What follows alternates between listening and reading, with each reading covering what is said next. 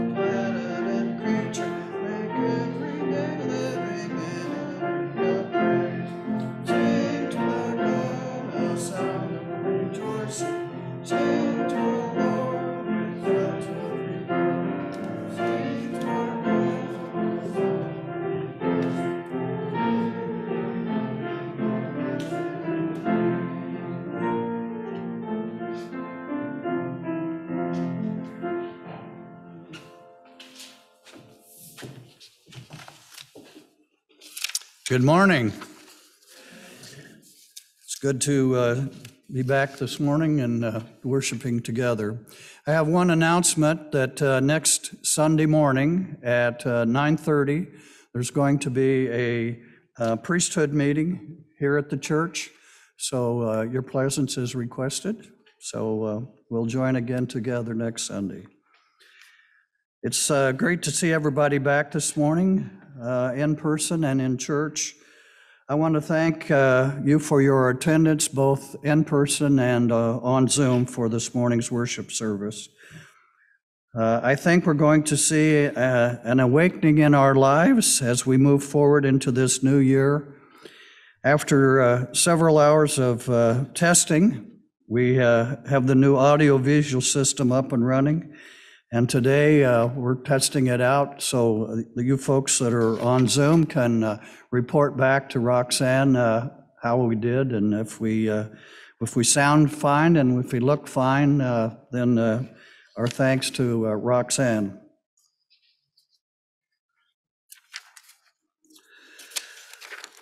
The call to worship this morning is taken from the World Church has worship helps that provide assistance to us that are presiding and speaking, and so this is taken from there. It's a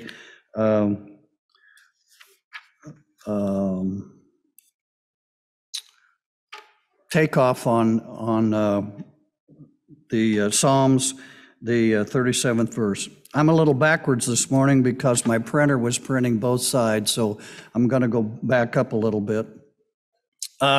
If you're noticing, because of what was published in the worship helps that are going to who's going to be speaking and so forth. Today in the service helps, you'll find the word special and TBA, which means to be announced. So it's great to be considered special this morning for those of us that are helping in the service. We shuffled the deck a little bit, and the reason is because on the 27th of March is going to be a Midlands Mission Center worship service during this time period. And so the Mission Road pastorate is encouraging us as a congregation to watch that on Zoom and to be able to participate in that. So the deck's been shuffled somewhat. And Ron and I were on there. I was going to preside and Ron was going to speak. And Ron's in snowy Colorado, and I'm in snowy Prairie Village. So I'm always happy to serve in the Lord's work and to help wherever I can. So I do want to thank those special people that are participating in today's service. Dorothy May, as you see, is at the piano. Jim Needham's going to provide our invocation, and Russ May is going to share in the prayer for peace. Jerry Rushfelt is here on the rostrum with me and is going to provide a testimony on today's theme, mercy. Kenitha Cutler is going to offer the disciples' generous response. Roxanne Kosmicki is back there running the audiovisual system and making sure that things work for everyone that's on Zoom as well as in-house. Paul Bennett is acting as co-host, and Sharon Wood, if you're on Zoom and see the credits at the end, she helps us stay legal and provides all those credits and copyright information that we need to publish on our Zoom. So I want to thank everyone for your help in today's service and for you here at home who are attending. It's good to see all your smiling faces. Today's worship is taken, as I said, from the worship helps provided in the World Church and can be found on the website. And today's text is adapted from Psalms, the 37th chapter. Don't worry about the wicked or envy wrongdoers. They will fade like the grass and wither like green herbs. Trust in the Lord and do good. You will live safely and enjoy confidence. Delight in the Lord, who gives you the desires of your heart. Commit your life to the Lord. Trust in God. God will make you shine like the light, and the justice of your cause like the noonday. Be still before the Lord and wait patiently. Do not worry over those who prosper in their way or those who carry out evil works. Stop being angry. Reject this madness. Do not worry, it leads only to evil. The wicked will be cut off, while those who wait for the Lord shall inherit the land. In a little while, the wicked will be no more, and even though you look diligently for their place, they will not be there. The humble will inherit the land and delight in abundant prosperity. The salvation of the righteousness is from the Lord. God is their refuge in the time of trouble. The Lord helps them and rescues them from the wicked and saves them, because God is their sanctuary. Trust in the Lord and do good always. Amen. Shall we stand and sing together this morning hymn 118, Great and Marvelous Are Thy Works, followed by the invocation from Jim Needham.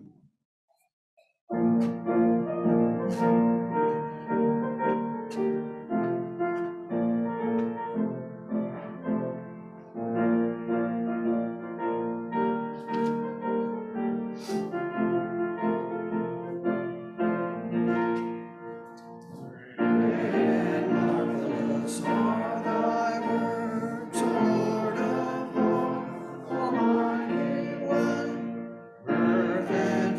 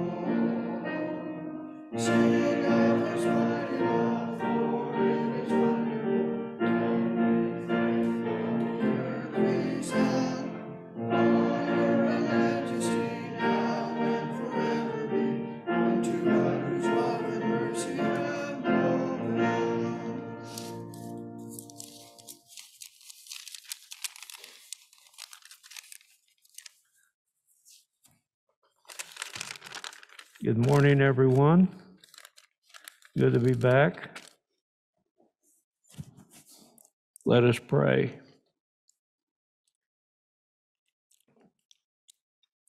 Now we are all together in person, church at last. Let us not forget that basic gospel we learned as kids in the past. We are all sinners, saved by the blood of Christ, but we must not take that for granted. We too must pay a price. That price is righteousness and asking the Lord for forgiveness and repent of our sins, so that on Judgment Day in heaven, we can all enter in. In Jesus' name we pray, amen.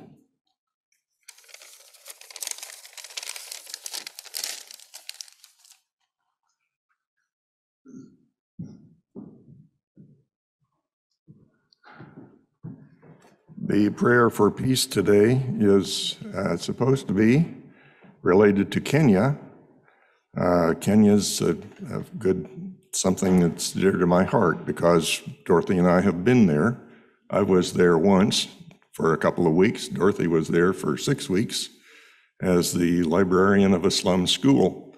And we have what we call our pseudo-child, Oscar Anyongo, who is from Kenya also. His parents have been at our house for, his mother was there for a week and his dad was, 3 weeks? And actually at this slum school, the director was at our house for a couple of days also.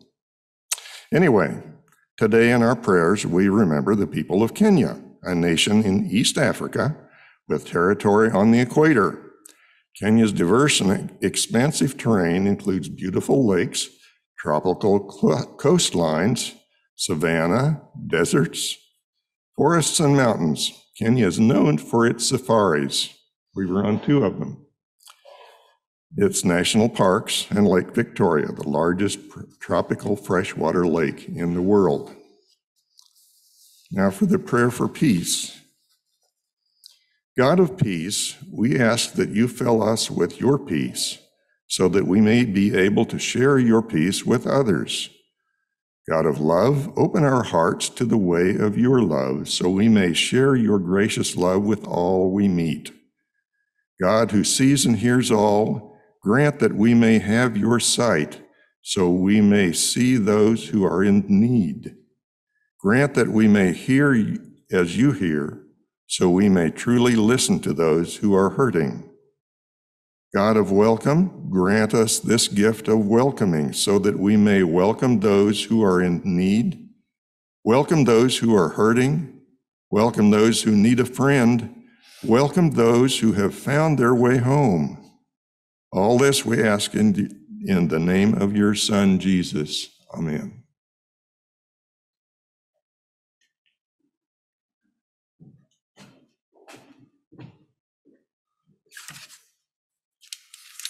The scripture reading this morning is taken from Genesis, the 45th chapter, the first through the 15th verses. It is a bit long, but if you remember right, this is about Joseph, and Joseph was sold into Egypt by his brothers. Remember the story of the coat of many colors? And this is later in the life of Joseph, after he has been in Egypt a while and has become the Pharaoh's leader for the Egyptian nation. And so Joseph's family is suffering in their land where they live because there's been a drought, and it's just the beginning of the drought. Basically. And so Joseph's brothers come to visit him, not knowing that Joseph is the leader of the land, basically, and is the Pharaoh's right-hand man. And so they come to him, and this is from chapter 44. Then Joseph could not restrain himself before all those who stood by him, and he cried out, "Make everyone go out from me." So no one stood with him while Joseph made himself known to his brothers. And he wept aloud, and the Egyptians in the house of Pharaoh heard it. Then Joseph said to his brothers, "I am Joseph. Does my father still live?" But his brothers could not answer him, for they were dismayed in his presence. And Joseph said to his brothers, "Please come near me." So they came near. Then he said, "I am Joseph, your brother, whom you sold into Egypt. But now do not therefore be grieved or angry with yourselves, because you sold me here, for God sent me here to preserve life. For these 2 years the famine has been in the land, and there are still 5 years in which there will be neither plowing nor harvesting. And God sent me before you to preserve a prosperity for you in the earth, and to save your lives by great deliverance. So now it was not you who sent me here, but God. And he has made me father to Pharaoh, the lord of all his house, and the ruler throughout all the land of Egypt. Hurry and go up unto my father, and say to him, Thus saith your son Joseph, God has made me lord of all Egypt. Come down to me, do not tarry. You shall dwell in the land of Goshen, and you shall be near to me, you and your children, and your children's children, your flocks and your herds, and all that you have. There will be provided for you, lest you and your household and all that you have come to poverty, for there are still 5 years of famine. And behold, your eyes and the eyes of my brother Benjamin see that it is my mouth that speaks to you.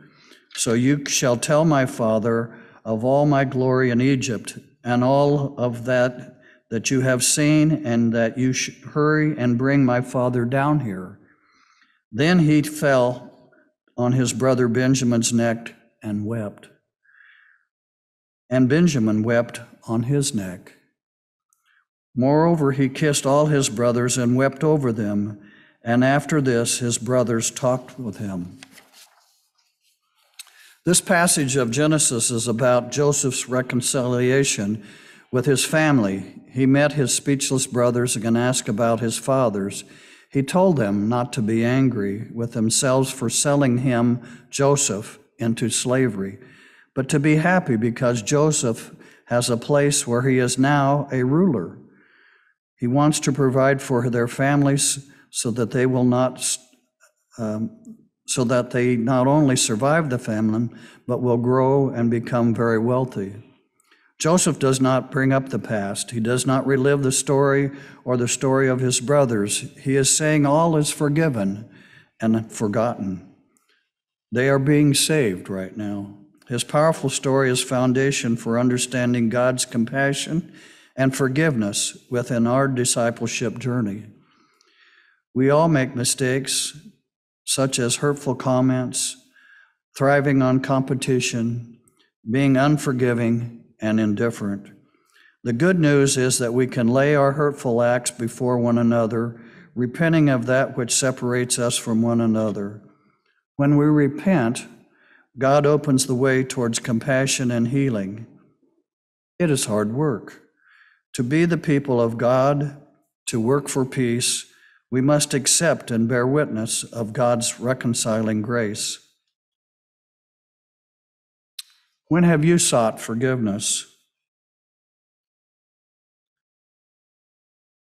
When have you extended forgiveness?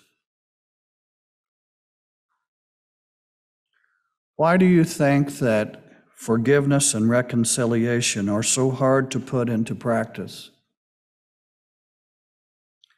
How is the Spirit nudging you to reconcile a broken or damaged relationship?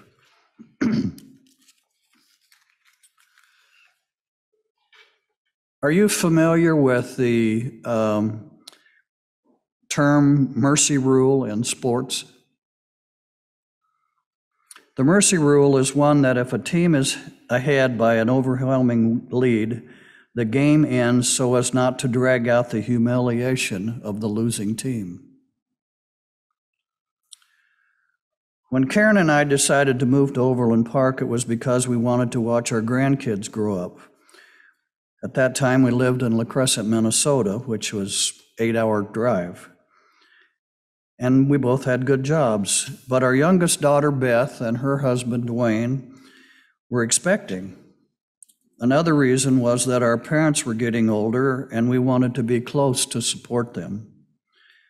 Well, we've been here about 20 years. We have watched them grow up. We may not have been as active in their lives as we would have liked to, but we have tried. Beth's youngest son, Carter, is an avid sports fan. He's all about the Chiefs, and he even named his dog Chief. He's also a big fan of basketball and a pretty good player for his age. He's in junior high. Last year, we traveled to several of his tournament games around different cities, and here in Springfield and down by the lost it. Lake of the Ozarks and south. The teams he played with were all called traveling teams, so they weren't school teams or anything like that. Made up of local kids from the community. Carter doesn't play on his school team. Beth teaches in a neighborhood town, and he plays with the boys from that town. It's not the school's team there either. Just boys that want to play basketball. It seems that whatever team Carter is on, they wind up being the underdogs. Sometimes they have 5 players, and sometimes they have more. Sometimes you wonder about the mercy rule. Yesterday was a weekend tournament in the St. Joe area. Last night, Karen and I went to Wathena, Kansas to be a part of the cheering section. Altogether, there were about 6 of us to cheer on 5 boys. Karen and I got there in time to watch the last 2 of 4 games yesterday. One game at 1 o'clock, another one at 4 o'clock. We watched the last 2, the one at 6 and the final game at 8. These boys were up against some tough competition. The boys had lost their first 3 games. The way tournaments go is a countdown to the end. Well, the 4th and the last game was against the first seed team. So the burden was on the cheering section of 6 people to encourage these 5 boys to win against the first seed team made up of 9 or 10 boys. Carter's coach is a past student at Beth's school, and when he played few years ago, they went to state. So the coach changed the strategy a little bit for the last game. You have 5 boys that have played hard for 3 games, and now they're up against the first seed team. The other team was ahead at the half, and Carter's team struggled to catch up with the score, but the cheering section kept up the encouragement. When the buzzer sounded to end the game, the score was tied. Overtime. We were all on the edge of our seats as the game started. Only 2 minutes in the overtime session to win or lose the game. It was a tough fought battle for possession of the ball. When the buzzer sounded to end the overtime session, there was only 1 point separating the winners from the losers. Our cheering section had pulled them through, and Carter's team had won. Well, maybe it wasn't the cheering section, but you can't help but wonder if the cheering may have helped some. One might have thought, with a record of losses of Carter's team, the mercy rule might have been a choice. But the boys came together to face the challenge and defeat the other team. Sometimes when you face what may seem like an unsurmountable odds, but you find strength to win out. Joseph's family's case was were reaching for desperation to go to Egypt to ask for help. Little did they know that God had gone before them to turn a bad deed of selling their brother into a miracle to save their lives. We are all called to be an example of God's compassion to everyone, even our opponents, those who have done wrong to us and those who are considered our enemies. Even if you aren't playing a game, what might be the mercy rule for life? There are people who fall behind in life. How do we show mercy to them? Remain seated as we sing hymn 197.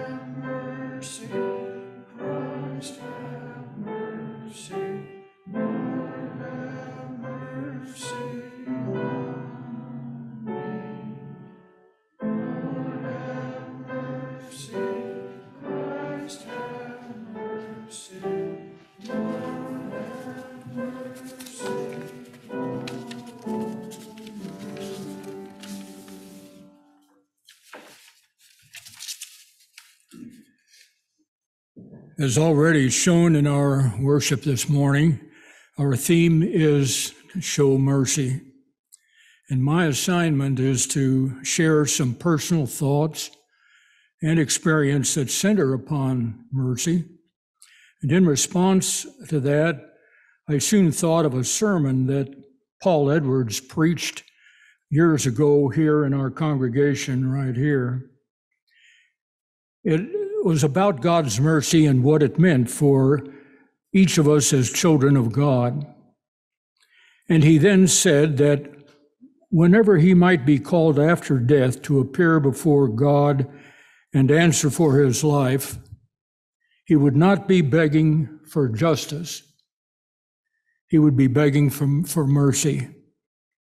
For only by the grace and mercies of God and Jesus Christ do we have real hope, not only in this world, but also in any afterlife to come. Well, I remember thinking how sobering, although hopeful, was Paul's statement about God's mercy. But the hope and reality of God's mercy was not something new. I had heard it before. But after Paul Edwards thus reminded me, I remember well my own thoughts. To me, Paul Edwards was sort of a pillar of righteousness. And if he must ask God for mercy, what hope do I have? But the answer was immediate. God is a God of mercy. And God extends his mercies to every one of us when and as we do our best to be faithful and true to our callings and our promises to be true disciples of Jesus Christ.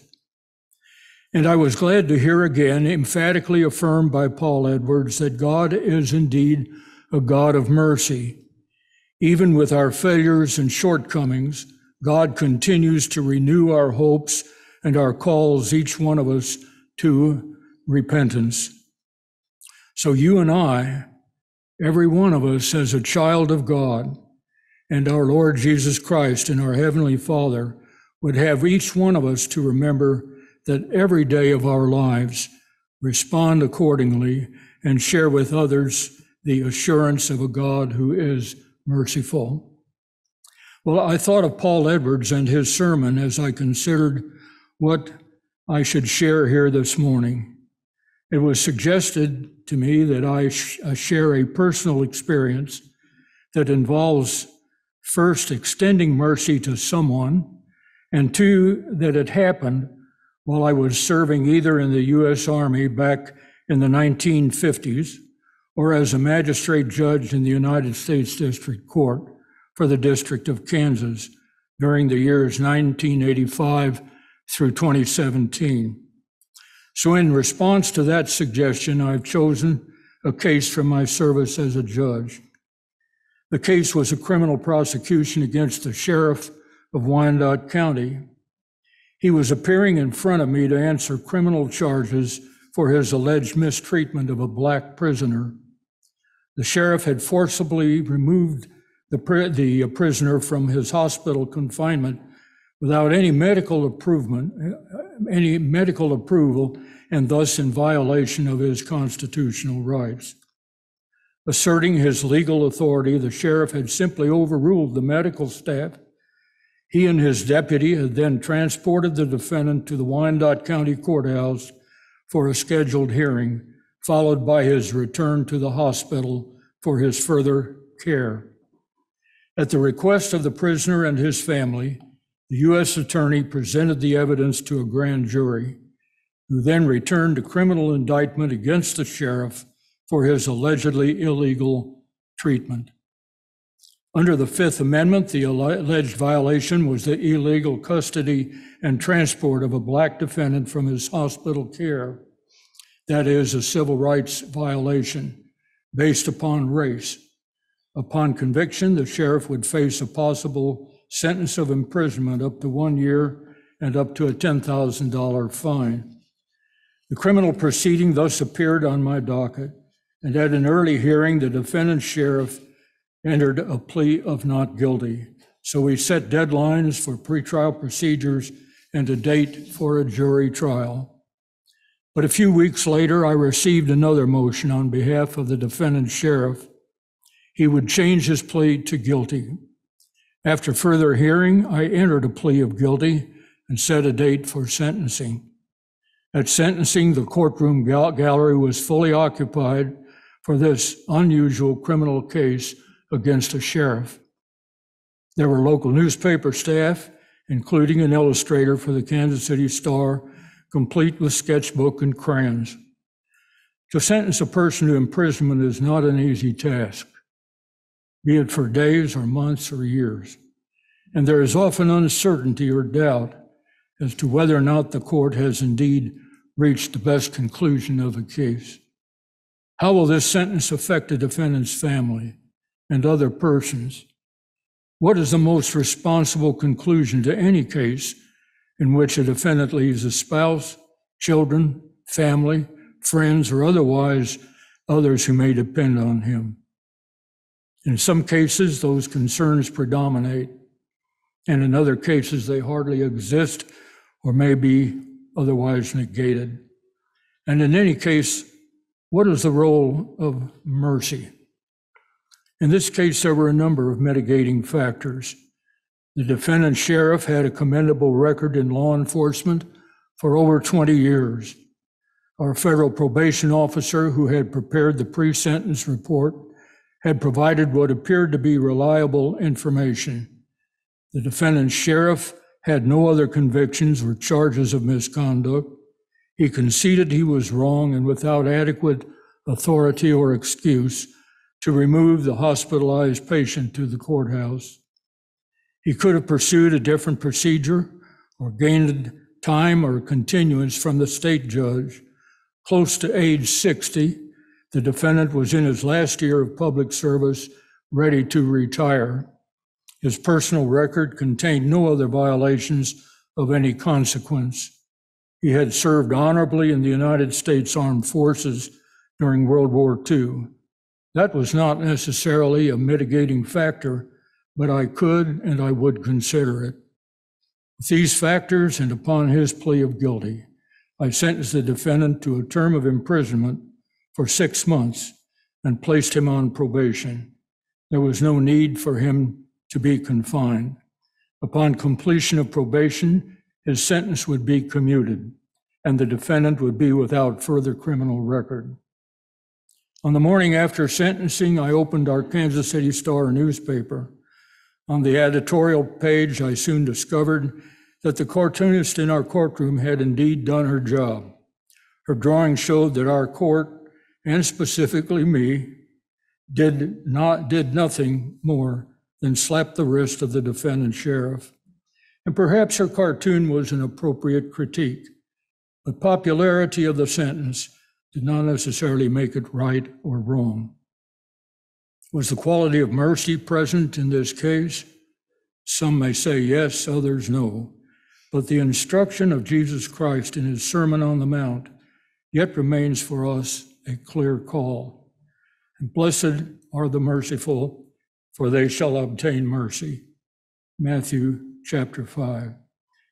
May you and I always know God's mercy in our lives. May we always be merciful to others.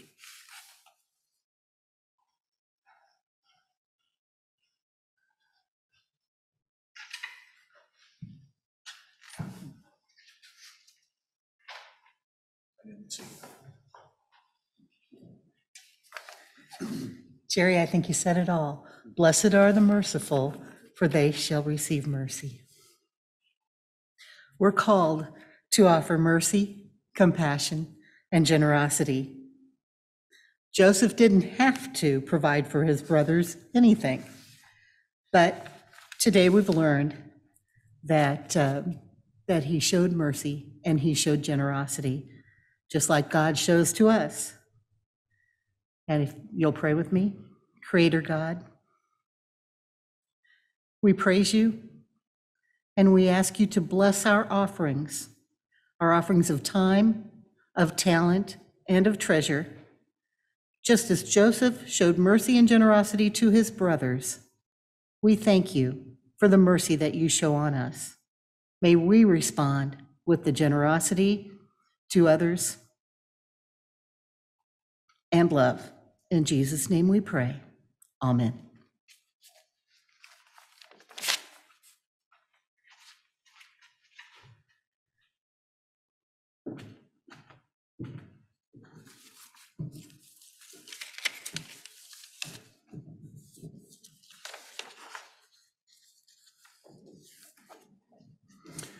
Shall we stand and sing our closing hymn, 637?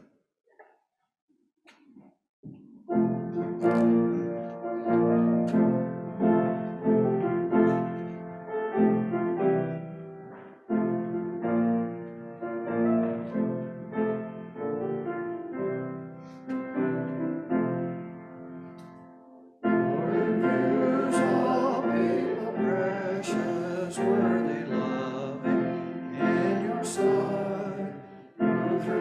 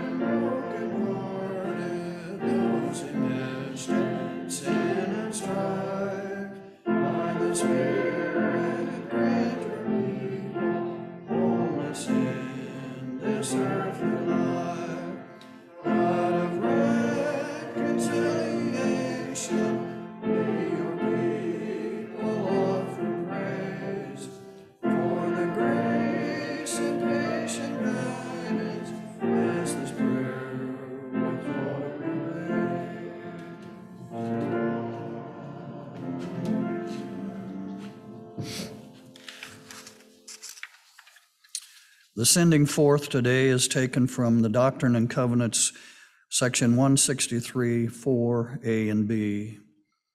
God, the eternal creator, weeps for the poor, displaced, mistreated, and diseased of the world because of their unnecessary suffering. Such conditions are not God's will. Open your ears to hear the pleading of mothers and fathers in all nations who desperately seek a future of hope for their children. Do not turn away from them, for in their welfare resides your welfare.